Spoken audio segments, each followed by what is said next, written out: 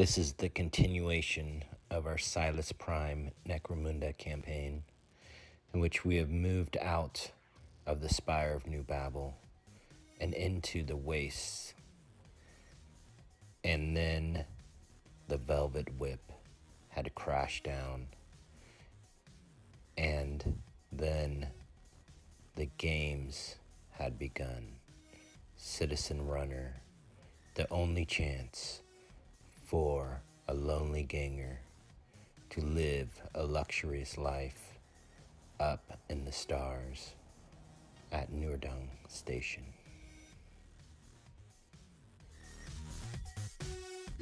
Okay, so we're going to recap here kind of on what we're playing for our Necromunda campaign. So where we're at with the Necromunda campaign is Silus Prime has been overrun with zombies, and so most everybody has moved out of the Silus Prime, and at the same time there's been this like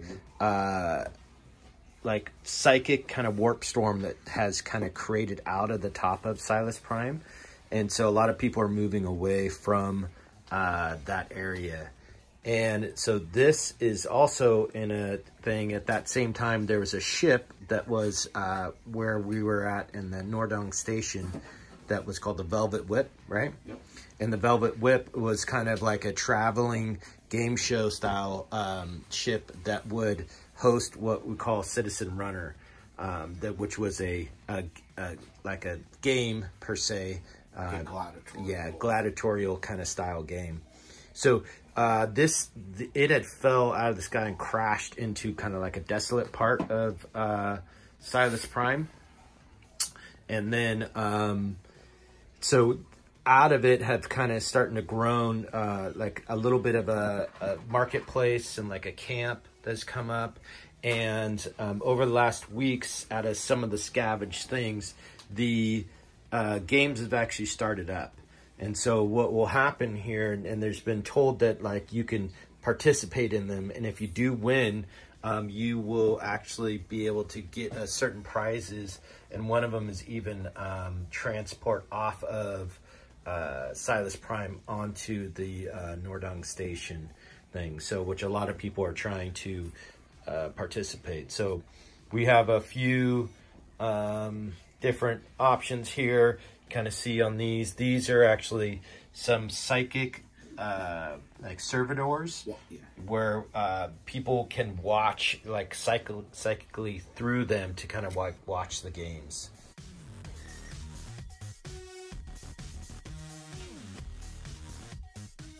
And then we have part of our gang. So my gangs is going to be the my Goliath, but my orcs that we have there. So have my champion, and then have a stemmer. This is just a ganger. I also have another champion with the gun, a couple of the bullies, and then a prospect there. So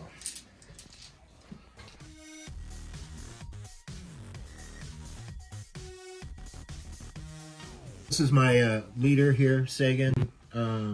One of my champions, Snake, and just a Hive Scum McFly, and then a bunch of Hive Scum over here, various auto guns, and then another champion with a long rifle. Okay, and you're playing the Outcast rules, right? Yes, Outcast game. And so his all of his leader and champions are all psychers too, right? We're the Wizards of War. Nice.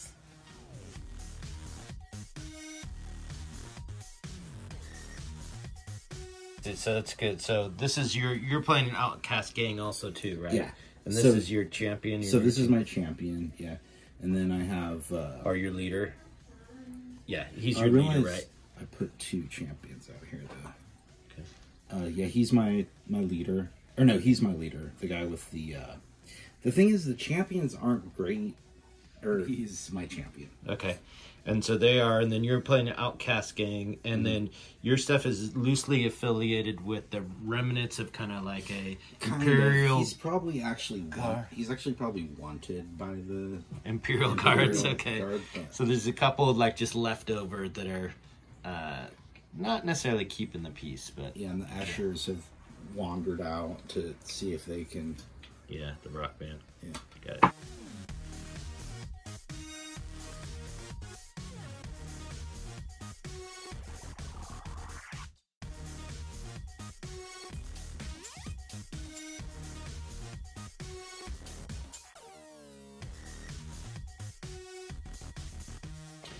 All right, so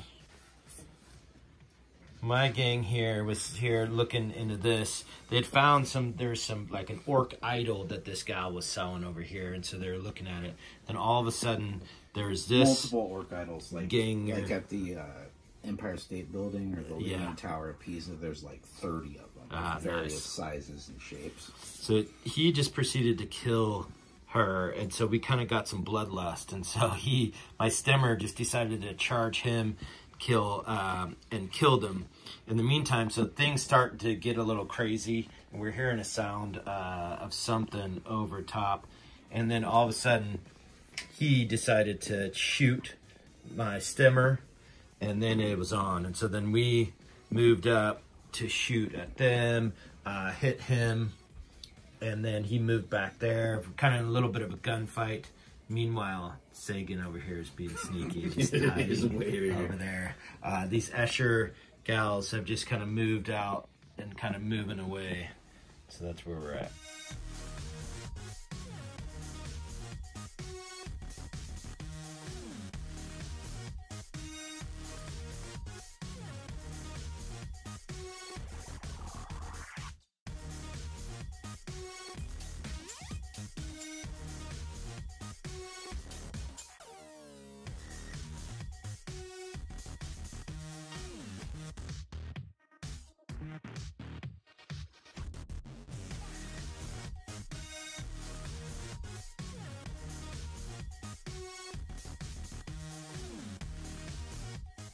And this is like 8 minutes. So we got some serious stuff happening. So the bike thing came on from there at the end of last turn. I didn't film that. And then we have, let's see what else is going on. So this is actually some lights that come up and like a thing to count down like the game beginning, and everybody's kind of cheering. We have that. It's kind of started its engines up a little bit. And then basically we have some things kind of just moving out of the way. What had happened over here was there was the two kind of, I don't know, like skeleton guys. Yeah, the Ravagers that tried to assault my guy, and he just turned around and like killed each one of them. And then all of a sudden this guy like popped out, and like, so we had really a split decision because orcs just keep it simple. So it's like high or low, and to go that way. So we went over here. He tried to charge, couldn't. He went over, shot that guy over there. And then this orc he stood up and was bloodlust to try to go get those guys. But in the meantime, at the end, he was the only one in the middle of the road. And this guy came through and basically hit him, knocked him down, and this knocked the guy off on the bike. And then over here, we had some exciting stuff. So these guys moved over, shooting over here, and then he did a psychic power and mind controlled that guy to shoot his own guy. Didn't kill him, but just knocked him down. So I'm going to make an intelligence check to see if we can determine that we know you did that or not. So we do. We know he was...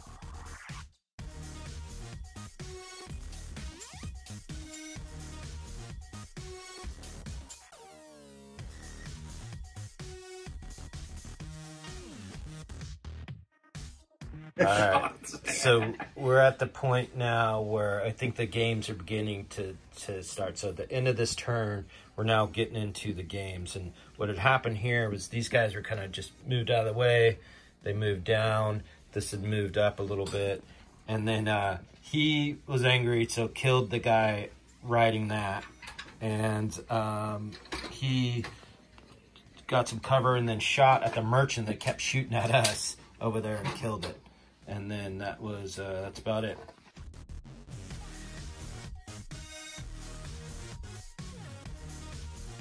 Okay, so this is the game. We've all now moved up here. This was where we're hanging out. Now we've all getting ready to participate in the game. So some of the rules of the game is that there are all these booby traps. So like this is a saw that will go back and forth at the end of the turn if you're on there. These are saws like you got to jump over. There is some fans. If you land on them, you can do initiative check, and potentially it could blow you off. So like there's spikes that will actually just outright kill you, or you could fall into this ooze, which like pins you. There's doors that you gotta like try to open through initiative checks. These are like a concussion kind of force thing. So if you go through them, is that right? Mm-hmm. It hits. It's a 50-50 to hit you. 50-50 to hit you. You lose 2 initiative. And you lose 2 initiative. Okay. And then as we go through here, there is a control console where if we potentially get to that area, we could turn some of these things on or off. And then there's this mysterious area that we don't know. So we're going to go in turns, and everybody's going to go at once. There is a rule where, like in this area, we can't necessarily shoot like across here or across there, right? That kind of that hazard stripe. Yeah, like that hazard. Either way across. Can't shoot across that hazard stripe. So, all right.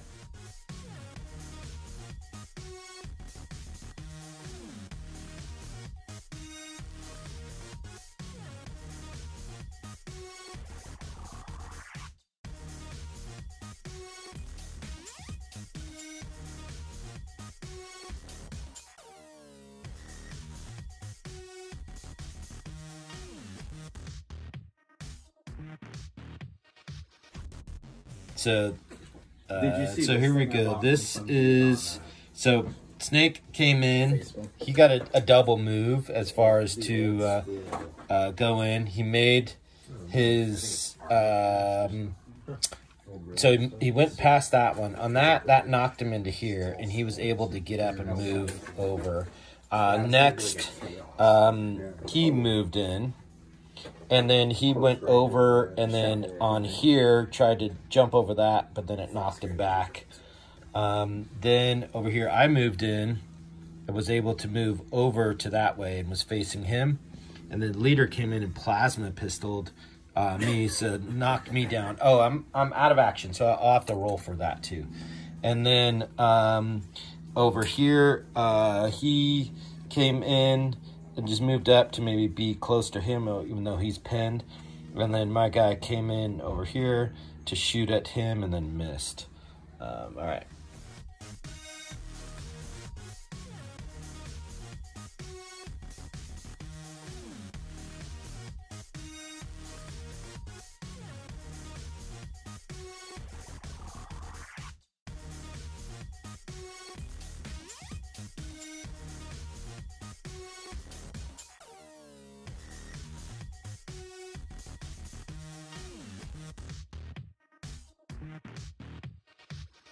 Round 2. So so my guy ended up not getting back up, and Sagan proceeded to come over and coup de grace him. And then I tried to have my leader come in, and I was going to charge him, but due to his fearful aura, because he's a psyker, I failed my will check and then couldn't do anything, so I was just stuck there. My ganger had tried to shoot this ganger here, pinned him, didn't do any damage to him though. And then he tried to move, flew over there off the fan. He moved back over there. He came in, went up here, shot down, killed my ganger. So like, and killed him. And so both of them, the results though, I think it was a 14 for that guy and a 12 for this guy. And then he came up and tried to shoot at him. And then that was, I think, about it. Over here, so Snake went through the concussion thing, went through here, and made an intelligence check to come out over there. So he's pretty much in the lead.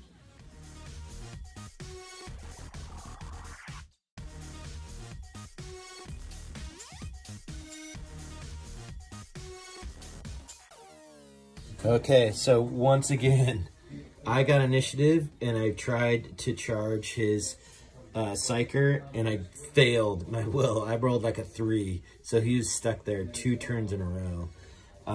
So over here, these guys group activated. The leader over here ended up moving in this area. He got up, shot at him, which made him go out of action. And there, we would still have to roll for him. He ended up moving up and did the plasma pistol again to this guy, which took him out of action. Up over here, he tried to jump the saw blade and failed his initiative check, so it did a damage to him. So just pinned him and then minus a wound here. He just kind of moved up over here, not wanting to go on those because those saw blades will move once you're on there.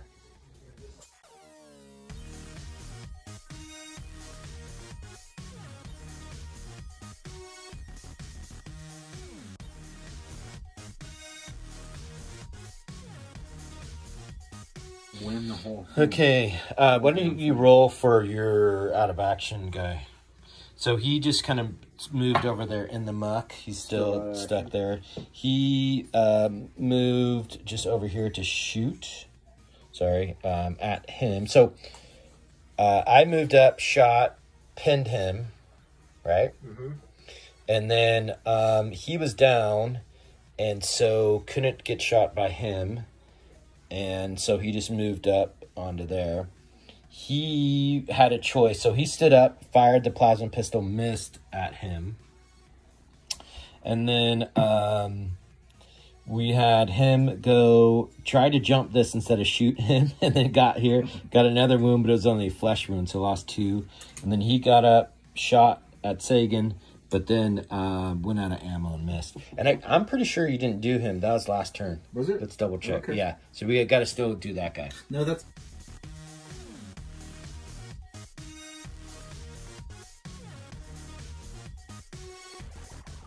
So Snake was able, he didn't go, so he was able to move through there. His intelligence check, he has an 8 intelligence, right? He's brilliant. So he rolled like 11 or something. Genius. So he moved through there, and he's now in this crazy pit, and all these guys are like moving over, chanting for what's going to happen.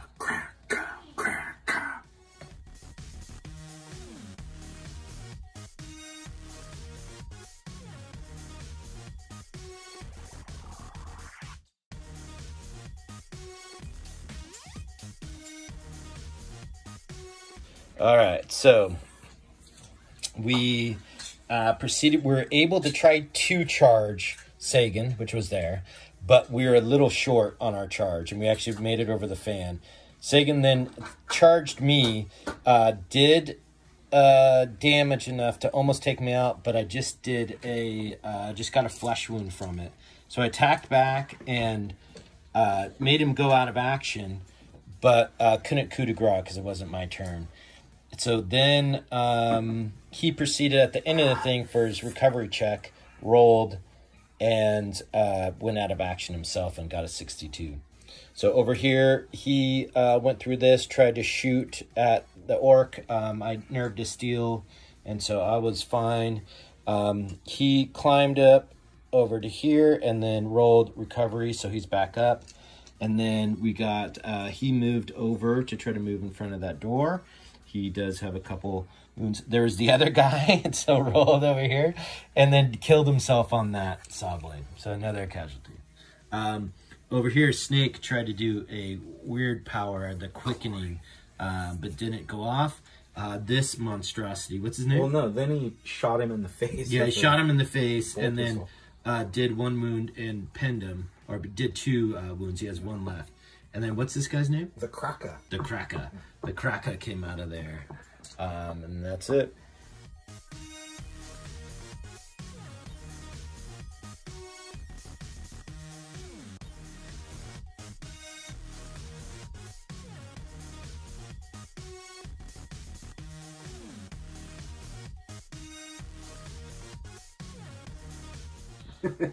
All right, so to go over some stuff that we had here, my guy just had moved up over to here, kind of ran through that.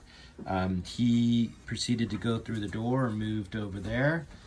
We had him just kind of double moved. He moved up through this and shot him and pinned him. And then over here, he moved up and shot, and I think I don't think you hit him. Did you? You didn't hit him. No. When you shot him, and then he just moved up over here next to these traps, but made his initiative, so it didn't go off.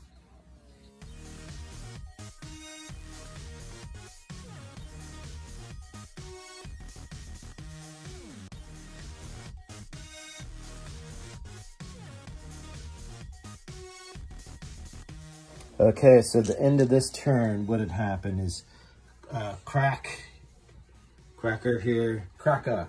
Cracker. Yeah, Snake had assaulted him, charged him, and then did a thing, but only did a flesh wound, right? And so then he attacked back and made Snake go out of action. On his turn, he coup de grace him and basically like picked him up and threw him into the bear trap and killed him.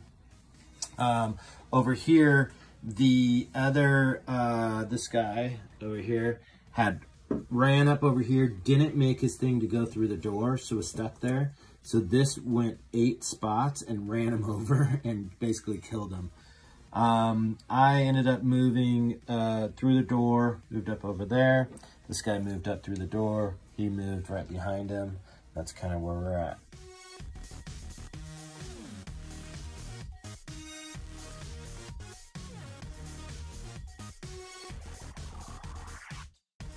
All right, so let's see what had happened. So I moved over here, and then I moved up and shot, right, at the champion that was here, and he got pinned. He decided to charge him and just annihilate him with his chainsword. Over here, didn't do anything because we didn't go in there. The saw moved 7, is now heading back this way. I think that's all that we had, right? Initiative.